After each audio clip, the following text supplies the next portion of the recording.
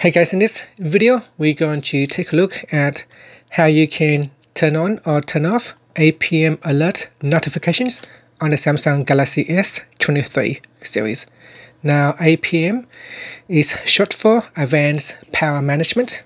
First tap on the home button to go back to the home screen.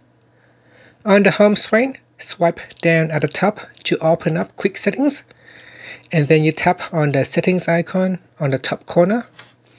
Next, we scroll down and tap on notifications. Then tap on app notifications. And then tap on the more button at the top.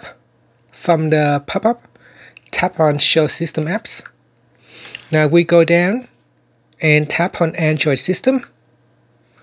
Then scroll down and tap on notification categories. In here, go down and tap on APM alerts. Tap on the toggle button to turn it off. Switch on notifications. Now you can also tap on the left hand side panel. In here, you can change the sound. So instead of turning off the notifications, you could instead select silent.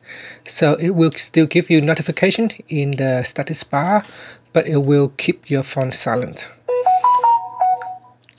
And you can also turn on or turn off vibration and whether to show or hide the content on the lock screen.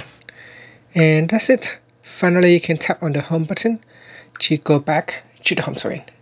Thank you for watching this video. Please subscribe to my channel for more videos.